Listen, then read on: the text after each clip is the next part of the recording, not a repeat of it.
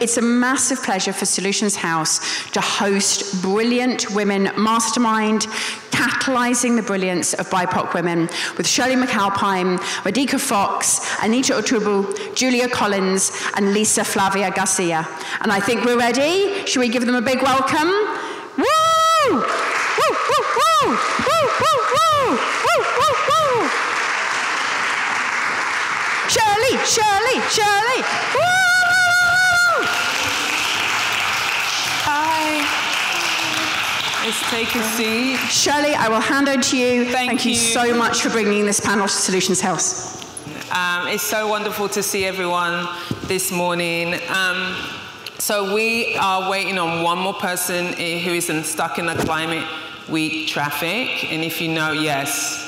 You know, if you're coming from Midtown, you might as well walk, right? So, if you come from Brooklyn, you might as well walk. If you come from Brooklyn, you might as well. So she will join us when she arrives, so just to say that. So my name's Shirley McAlpine, and I am a climate activist via being a coach and a leadership facilitator, and I run my organization, Shirley McAlpine and Associates, and I work with clients who are solving for the most pressing issues of our time, and we bring together problem solvers for that end. So that's who I am, and oh yeah, hold on, I forgot.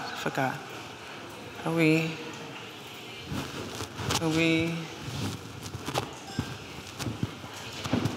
Can we do the slides? I'm pressing.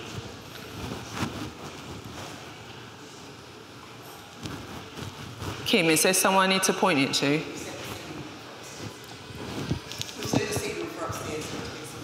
Okay, all right. Oh, here we go.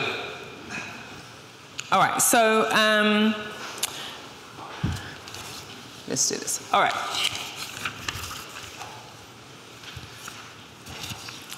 So one of the things that we do, so I wanted to say why we call it Brilliant Women, and there's a QR code, you know what to do, right? So why we call it Brilliant Women, I mean, I need to tell you that, you know, since COVID. Okay, good. One of the things that we created was that we wanted to create a unique spaces, transformational spaces where women can come together and have really authentic conversations about their experiences in life, their experiences personally and professionally, and have safe spaces to confront the challenges that we are facing. I think one of the things that we need to pay attention to, there is not enough conversation about what it's like to be a BIPOC woman leader in any space, and specifically, given this is Climate Week, in the climate, energy, and the water sector. So hence why I needed, and I think my first Climate Week was last year, and I could see that this was missing. So I really want to thank Solutions House for partnering with me and allowing me to bring this to the Solutions House, right? So we're going to have really authentic, straight conversations this morning, and I really want to acknowledge and appreciate the panel, and let me introduce who they are, because I've asked them to be real, authentic, and share personal stories, and so I really appreciate you for saying yes to that. So let me share with you our panel, right? The first, we have Radhika Fox. Radhika has over 25 years experience in executive management, policy, and sustainability. She recently served as the Assistant Administrator for the EPA's Office of Water, overseeing a $4.8 billion, I didn't say million, billion-dollar budget and nearly 2,000 staff. Previously, she was the CEO of the US Water Alliance. Thank you, Radhika.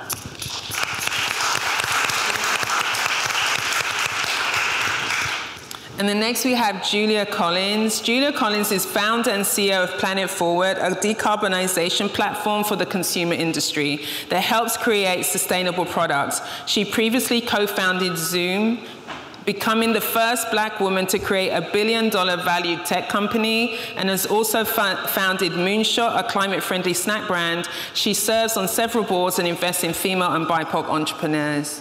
Thank you. Lisa, we didn't come to play. I just want to say that with the panel. Okay. Lisa Garcia is the Regional Administrator for EPA's Region 2, overseeing environmental efforts in New Jersey, New York, Puerto Rico, and the U.S. Virgin Islands, and 8 federally recognized Indian nations. She's an environmental lawyer with extensive experience in environmental and climate justice. That's Lisa. And the person who's stuck in traffic, Anita Atubu, who's going to be here. Anita Atubu is Senior Director of Sustainable Energy for All, leading the Universal Energy Facility to develop renewable energy projects in sub-Saharan Africa. Her extensive experience includes heading the Nigeria Electrification Project, which achieved over 1 million connections, impacting 5 million residents. We can give a round of applause for Anita, even if she's not here. Okay, so let me take it here. I want us to imagine like we're around you know when women sit around a kitchen table and we're having a chat? Okay, we're having a chat, people. And if you're not a woman, thank you for being here as an ally. Yes. Yes, because we need allies. All right. So I want us to start by painting a shared picture of where we are in terms of BIPOC women leaders, but I also want to begin with celebrating us. So my first question is, if you were to give BIPOC women leaders their flowers, okay, for their work in the sectors, so climate, energy, and the water sector, if you were going to give this their flowers, what will you give it for, and why is their leadership so important? So who wants to take that? What I observe and feel and sense and know is that BIPOC women leaders within our space are creating some of the most collaborative solutions. As we're building organizations, as we're building policy, as we're supporting the largest infrastructural projects and becoming part of the green energy solution, we're doing so in a way that is reaching across aisles, that is including indigenous communities, that is working together. And so I'd really give us our flowers around the incredible collaboration that really is, I think, the core of the way that we work in this space. And first of all, I love that you started the conversation with giving ourselves flowers, because we don't do that nearly enough. And if I thought about it, I brought you a bouquet, actually, to give you flowers for holding space for these kinds of conversations in a week that is very much about substantive issues and policy ideas and program ideas. So thank you for holding space for this inner piece of it as well. But building on what you said, I think, I think women in general have the ability to see and think intersectionally. And if you think about the climate crisis and many of the environmental challenges that we face, we need intersectional solutions. And I think the courageousness of BIPOC women of color to bring that kind of intersectional solutions to a space that, we are in the crisis that we are in with our climate because of a patriarchal, extractive way of being in relationship to each other, to our economy, to our planet. And so to have the courage to bring intersectionality in the face of that, I think I give you all flowers. Yeah. Thank you. How about you, Lisa? Yeah, so all of that. And I would say also the resilience, right? We just, in this space as women of color, we are leaders in so many spaces, at home, with family, and then in these spaces of leading the movement, the resiliency. So just making sure that we are connected, that we stay true to our values and still kind of march forward. And so, I would just say throughout this wonderful career, even coming back to some of the environmental justice leaders, they have been in this fight for 40 years, holding down truth and power and still in it. And so I would say thank you so much for the resilience and never giving up. And then the one thing that, and we may talk about it a little bit later, also some of the younger women in this space are also adding this self-care component, taking care of self, taking a moment. Like we had a few sessions where women started with breathing and yoga. And so it's just wonderful to see that also, that this added piece of, and we need to take care of ourselves also. Yeah. And I love that. So flowers to everyone, just continuing to create a great movement of women of color in this space. Great.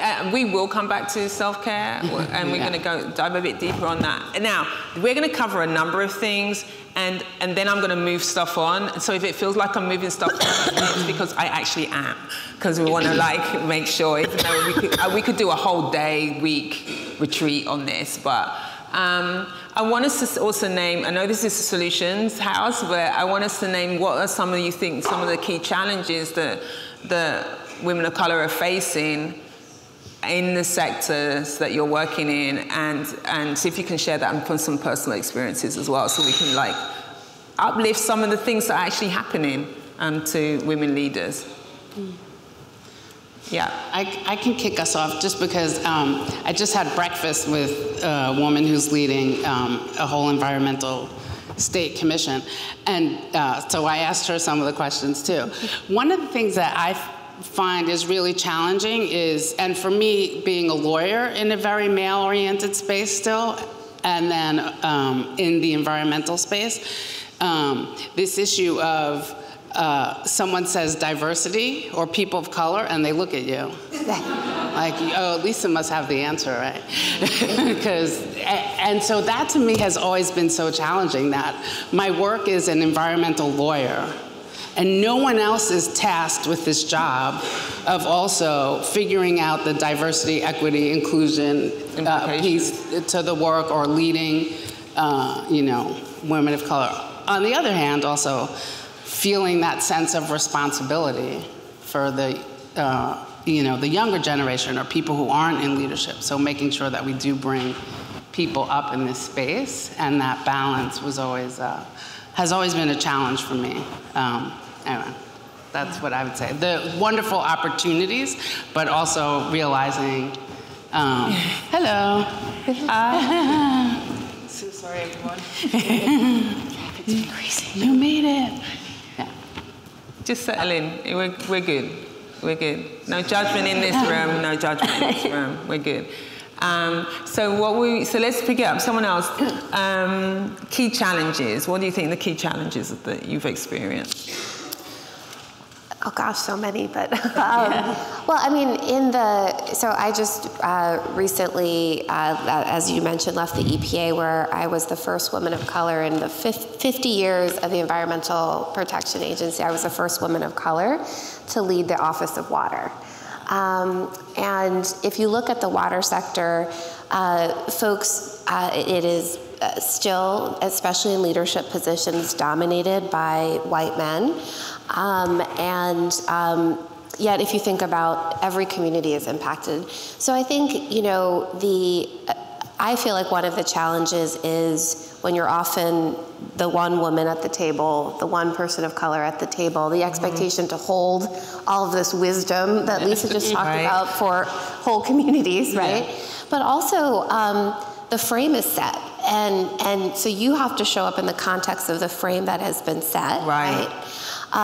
And you have to frankly show up better, smarter, more prepared, because what you say, what you propose, especially if it is something that's new and not the way things have always been done, you get challenged much more easily. And so that I think you just have to show up better than they do. Always, yeah, that challenge of being the one, I'm a venture-backed tech founder, so my challenge is being in the 0.02, percent, less than 0.02, not 0.2, 0.02% of venture dollars go to Black women founders, and I'm good, I'm the first Black woman to found a unicorn tech company. I've raised hundreds of millions of dollars in my career. My rounds are gonna get done. But when I'm going into pitch, I'm not just pitching for myself, I'm pitching for the next Black woman who's coming in to pitch, and the one after her, and the one after her.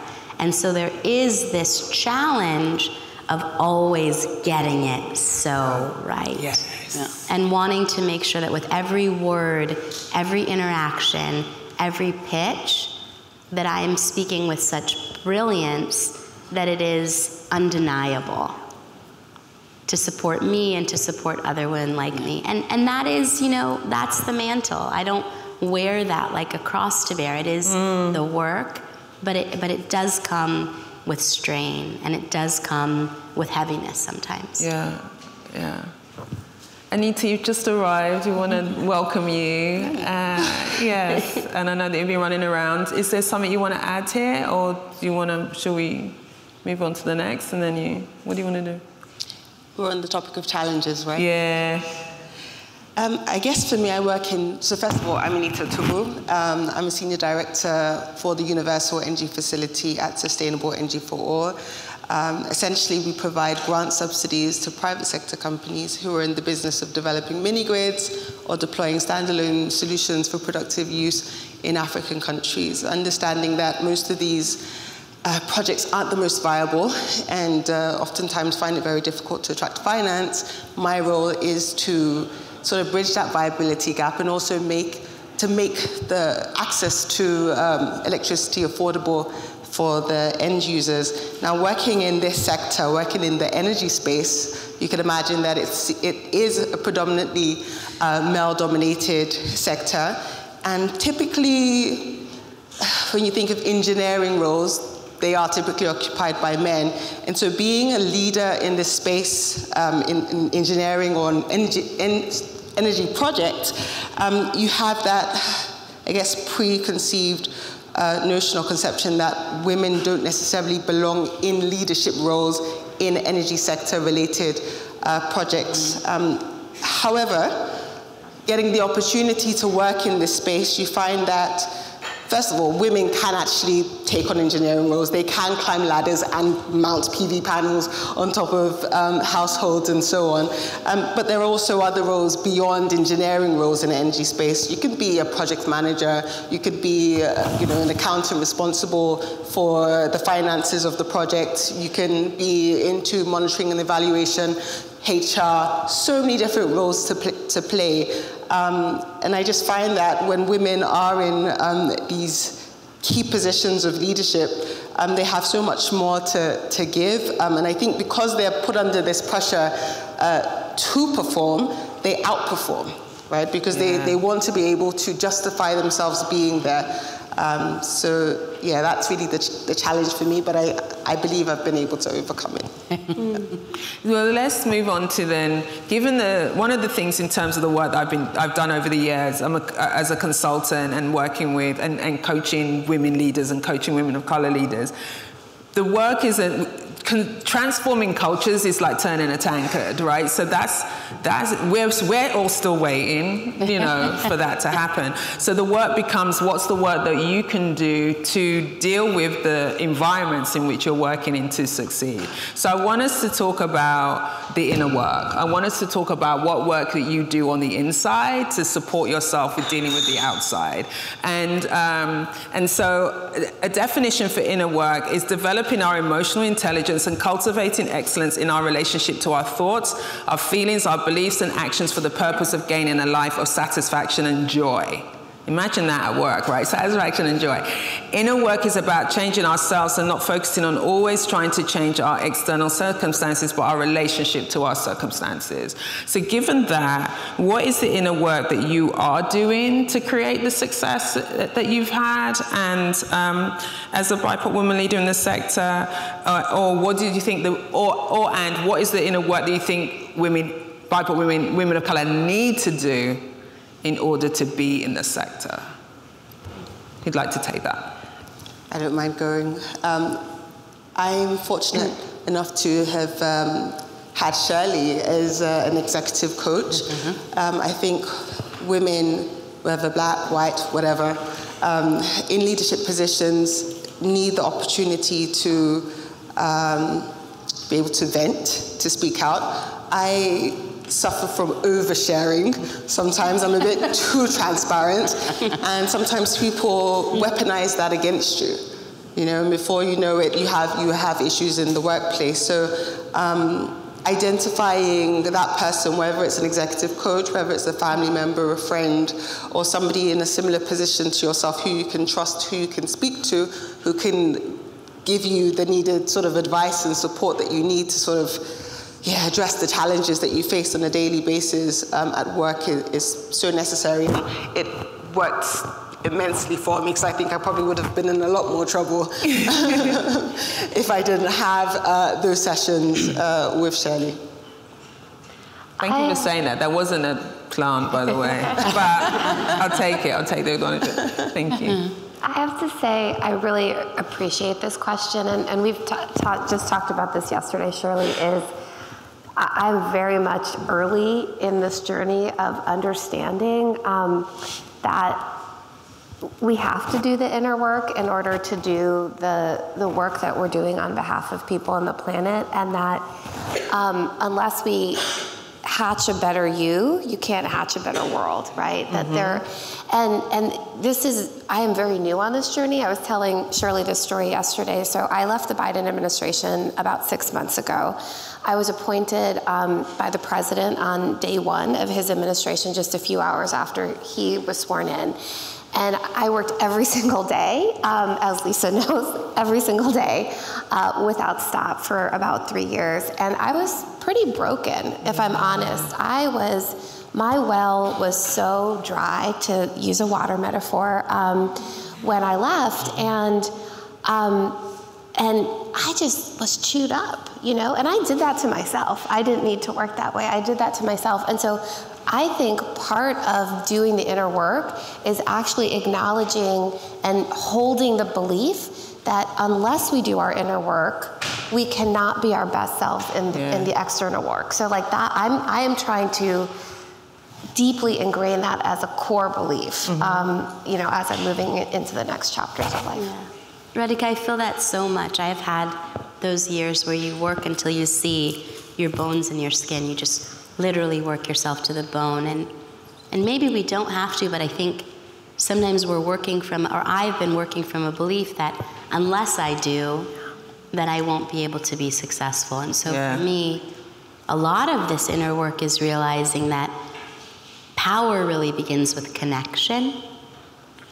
Influence begins with connection. The ability to do great work in the world always begins with connection. And it's really hard to connect with someone else if you're not connected within yourself. When I kind of began my inner work journey, I did what I always do, which is to find a coach. When I took up weightlifting, I found a coach. When I took up running, I found a coach. When I took up my inner work, I really found a coach and a teacher, and I've been working with them for years. And one of the things I do every day is a SPIRE check-in, SPIRE, and I just do a scan of myself. How am I doing spiritually? How am I doing physically? How am I doing intellectually? How am I doing relationally? And how am I doing emotionally? And really like scanning my body and scanning my energy center across those 5 areas every day has been a really great way for me to have an inner work practice that is normal and that is daily and really something that's ingrained in my life. So it's the range of finding something that works for you, but when women that I met over the many years don't spend time to invest that in themselves, they end up in, we're going to talk about self-care in a minute, but the cost, I think that the cost that women pay is too high sometimes. And we have to pause, like collectively the cost, but also the individual cost. I think, so I'll add that I came to understand it the same way because of realizing that I was taking on too much burden and suffering. So I became vice president of litigation at this large environmental group. And, being the first lawyer in my family, the first graduate school, there was a piece of me that felt like this is success. And so when you show up in this leadership role and you're the first person of color in this leadership role, and the room is all white, mainly male, that responsibility comes on, and you think you're carrying the weight of your family, of your, my Puerto Rican heritage. So I did go into that work mode, and then supervising, managing attorneys that were only white, just always coming home and dealing with it in myself and not realizing that I was internalizing so much of this weight, and then taking on these challenges. And I think I got to a point where it was clear I had to leave, even though there were great changes made. And then the next job, realizing that, and like I said, someone just said this, phrased it really well, the kitchen cabinet, like who do you depend on? Who do you go to? Who do you rely on? And so now in this position that I have a great person that I always go to, and we shut the door and it's like we create our own little kitchen talk. And it's really important to have those relationships, and maybe it's a coach or a friend or someone else in your sphere of this movement, but understanding that you're not alone, and it's so important for you to take that time. And I came to learn that, and I'm thankful that I did, but I wish I was in the audience, 10 years ago, hearing it before I went down the wrong track, and now I'm on a much better path. So, and I love that inspire. I never heard that. Yeah, it's really important that we take care of ourselves and do that inner work. Yeah. I think there's also an importance of having really explicit conversations about it, because I think one of the things is you got, when you're thinking about people who are coming up behind you, they're looking at you and they're thinking, I don't want to, I'm not, no, that's for someone else. And so you're going to struggle to find people to step into the leadership roles if how they're seeing the cost to you. Right. It's like, why would I do that? Like, really? Yeah. Okay, so then it leads us to talk about self-care without sacrifice.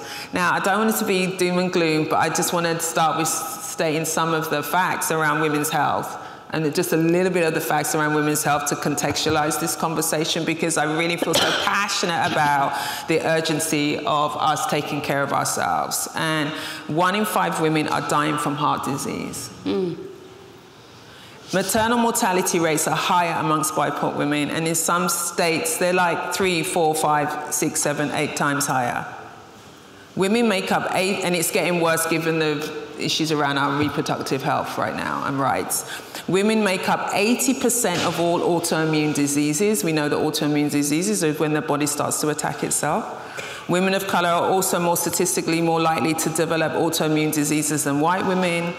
African American women are 3 times more likely to develop lupus with more severe symptoms and complications. Hispanic and Asian women are more likely to develop than white men to develop lupus. And I'd like to we talk about data and big data. Like there are certain health issues and there are many more health disparities that we could name. So I want us to spend some time talking about that. Can you share a time when you felt that you were sacrificing too much of yourself? If there's anything else you'd like to talk about that, or what's the hardest lesson that you have learned about your self-care, and what did you do about it? Like, how did you turn it around? I'm going to do part 1, part 2 on this question. Anyone wanted to go first? I think one example. Oh no, please go. One example that I was thinking of is a couple of years ago, folks may remember the Jackson water crisis, where the entire city of Jackson, Mississippi was without water for days and days. And I went down to Jackson many times as we were trying to address that crisis. And you met with mothers who were going to just Herculean efforts to be able to make dinner and give their kids a bath because they did not have water in their homes. Or I remember going to visit with students at Jackson State University. The water crisis happened right when the school year was beginning, so they were starting their school year having to go to porta potties to go to the bathroom before going to class. And so, there's a huge federal disaster declaration, emergency response from many, many agencies. And And I just worked myself sick because of that crisis. And honestly, I didn't have, I'll say I failed on the self-care terribly. Like, I got sick. I got really, really sick, where I just actually had to stop and rest and figure out how not to do that again, because that didn't serve the EPA. It didn't serve the people of Jackson to you know. So as I said earlier, so I'm now on this journey of figuring it out. Yeah, so it's okay to acknowledge, like...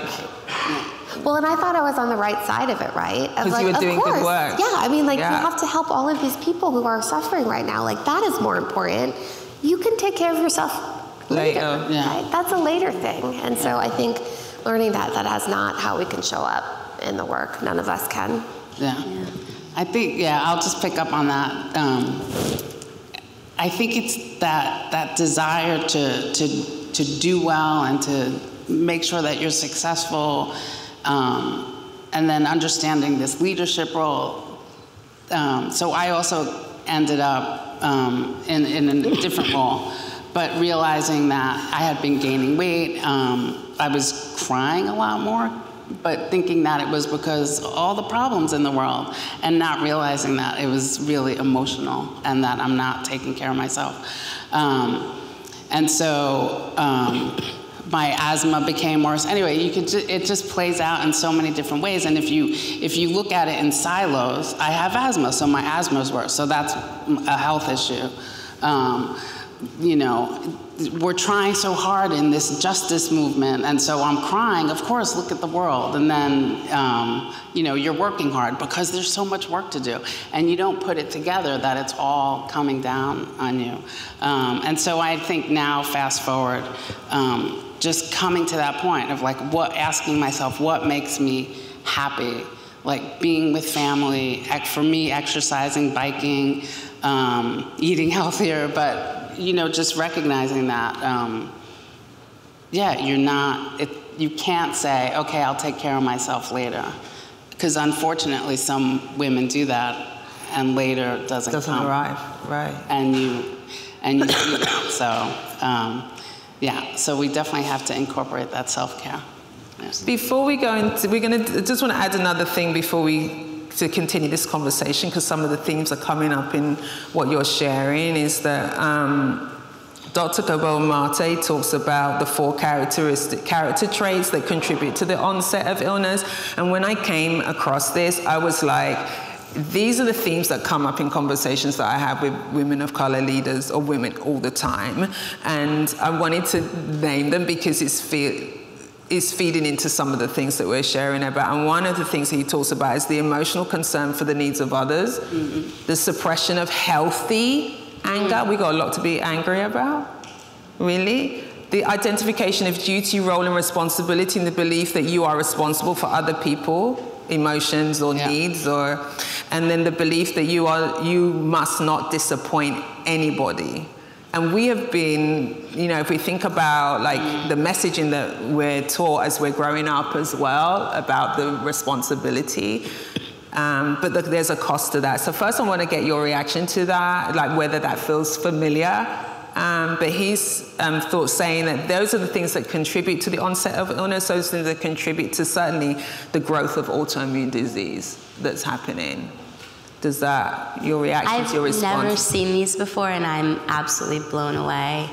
I think you'd be hard-pressed to find a person, particularly a woman, who doesn't feel that they are carrying all of these, caring for the concerns of others, suppressing your anger, that sacred rage that is so important to be able to let go of. That sacred rage. Holding that inside, you know, believing that you've got to save everyone, and that in doing so you should never disappoint anyone.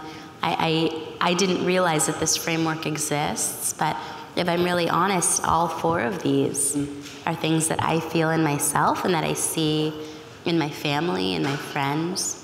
Yeah.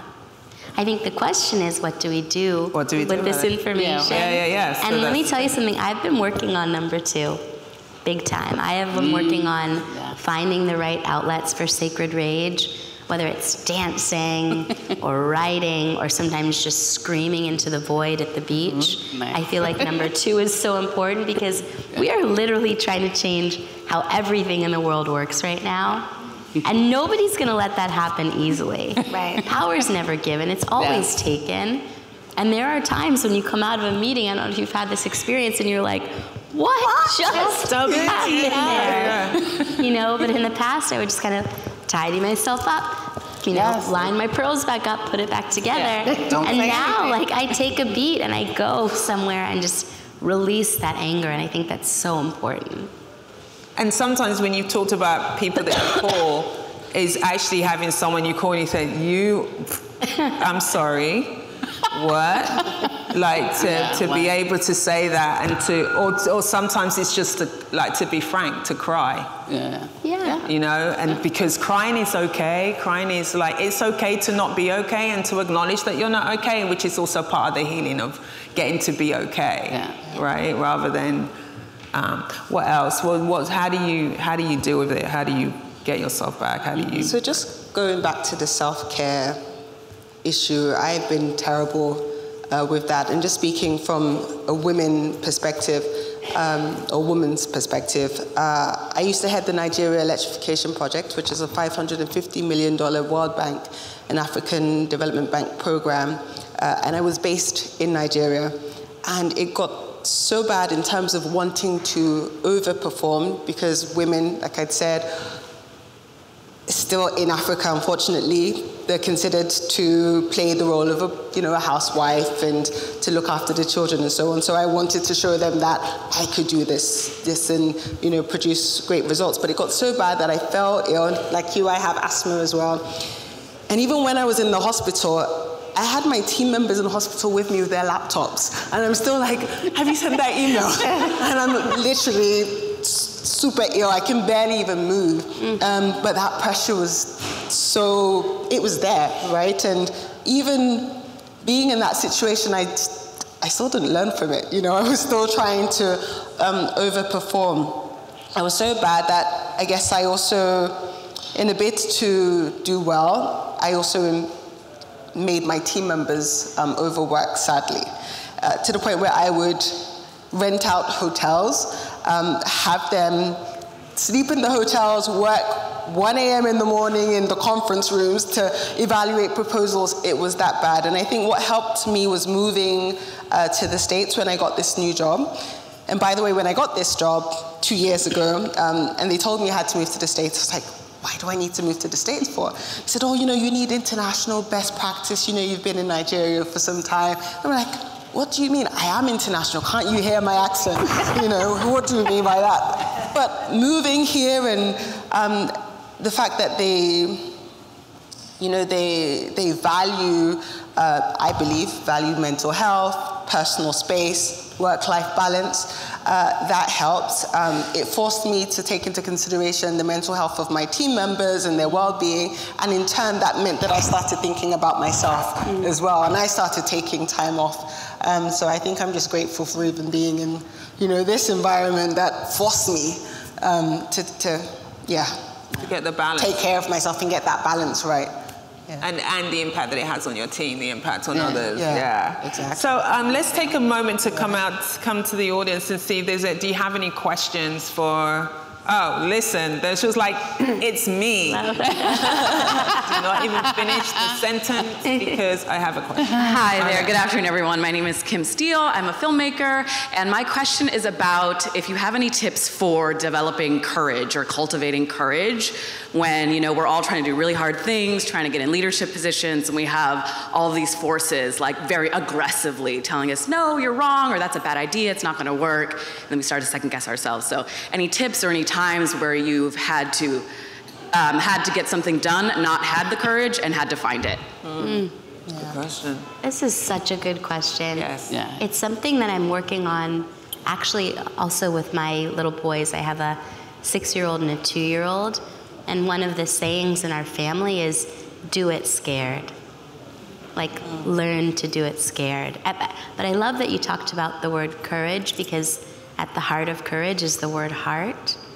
And I think the ability to do things even when you're scared really does begin with being whole in your heart, you know, and taking a heart-centered approach to every project, every interaction, every pitch, and doing the work to make sure that you're whole in your heart, you know, and that might mean self-care, that might mean spiritual practice, it might mean physical practice, it might mean the way that you think about eating and bringing things into your body, but like really making sure that you're feeling whole in your heart, I think is the best way to get into that practice of just doing it scared.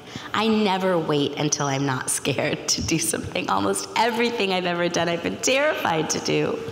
But I've just done it so many times that it feels normal to me to push through the fear and to have that courage.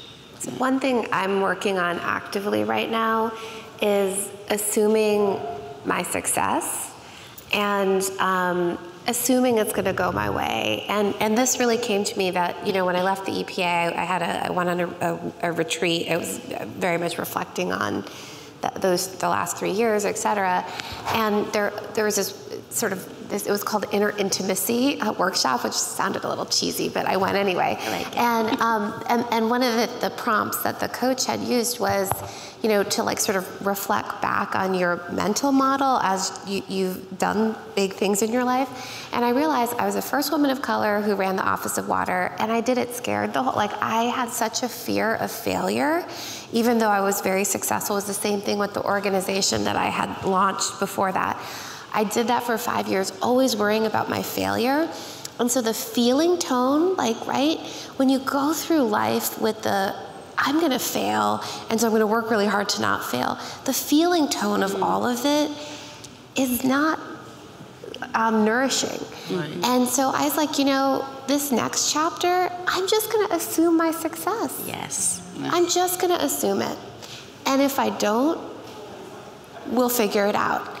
Because that is such a more luscious, enlivening way to approach whatever it is that we're doing. So you assume your success, because I'm assuming your success. I love that. Probably to add. Let's take another question. Yes. How do you face the... There's a mic coming to you. Okay. How to face the imposter syndrome, if you have come across it? Yeah, funny enough, I was literally just about to say that. Occasionally I do have, well, many times I have imposter syndrome, particularly when I walk into spaces and I don't see people that look like myself, or if I feel as though everyone here has been to Ivy League schools, private schools, and I don't have that background. What exactly am I going to talk to them about? How am I going to connect with them? And how I address that imposter syndrome is by reflecting on my past successes. You have to remind yourself, Anita, you electrified, you brought electricity to over 1 million people in Africa. You know, Anita, you did this, you did that. You led a team of 60 male engineers, you know, with no engineering experience. When you remind yourself of, you know, the fact that you've been able to overcome challenges in the past, then you feel justified in being there, you know, and I guess that imposter syndrome naturally sometimes wears off. Yeah. I think for me, I was gonna say, sometimes, sometimes for me, it's the, well, I grew up in Venezuela, so there's also a language piece. Like, I didn't go to Harvard, and sometimes words don't come to me that easily in English. And so, yeah, just reminding myself, one is the worst thing they can say is no, and so that just means you were back where you were a minute ago. But if they say yes, or if they listen to you in however 5th grade English I say it or something, and just being okay with the butterflies or that nervousness, like just, it's gonna be okay, it's gonna be okay. Or maybe I had 2 hours of sleep because I was so nervous the whole night before. But just constantly reminding myself to just be okay with that nervousness, be okay with that fear, because there's only one way to move forward or to get to the next place. And yeah, it's funny when you walk into those spaces, you know, sometimes like the White House or a courtroom, and I'm like, why am I here?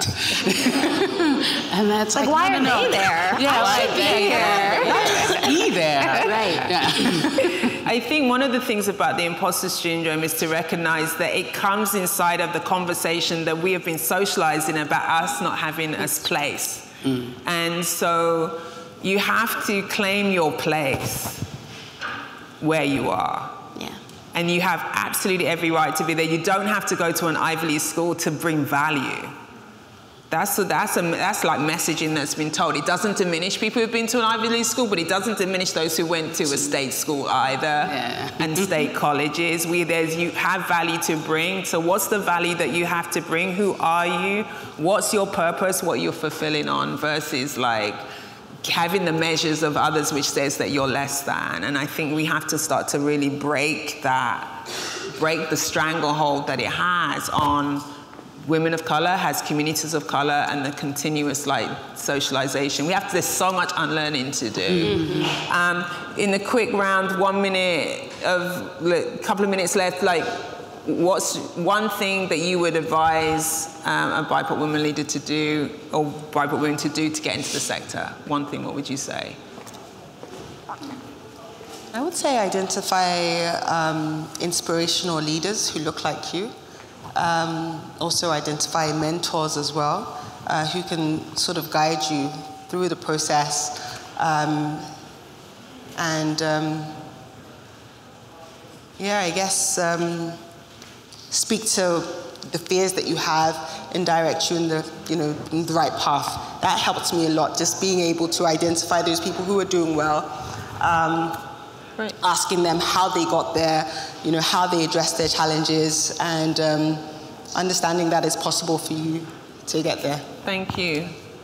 I would say if you're thinking it, there may be someone else in the room thinking it. Yeah. So open your mouth and just have that courage, I guess, to say it, because then other people may be thinking it and they're like, thank you for saying that, or thank you for thinking that. And so definitely find your partners in crime or champions that are with you, because it really helps you realize you're not alone in this, and then it gives you that energy to move forward. Great, thank you. What about you, Julia? I think that's right. I think like once you find your thing, never stop talking about it, but also make sure that you're listening to what other people's thing is. And that you can repitch and be a huge soapbox and an amplifier for not just what you're doing, but for what your community and other people are doing as well. Great, thank you. Radhika? Assume your success. Just assume your success and build the team and the community around you to get there. I'm sorry, could I add another one? You need to be passionate about what you're doing. You can't just expect to be successful, to be happy with what you're doing if you're not passionate about what you're doing. So for me, knowing that I'm impacting lives through rural electrification, no matter the challenges that I face, it's easier for me to wake up and continue doing the work because I love it. So just identifying that area of work that means something to you, that makes you happy. Great. So thank you so much to our amazing panel.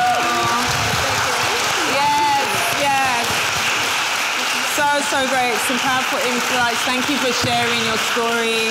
And I know there are so many sessions that you can be at in Climate Week. There's so many competing places you can be. So I really appreciate you all for spending time here. If you are an ally, I hope you've got some things that you can take away as well in terms of action. If you're a woman of color, stay connected as well.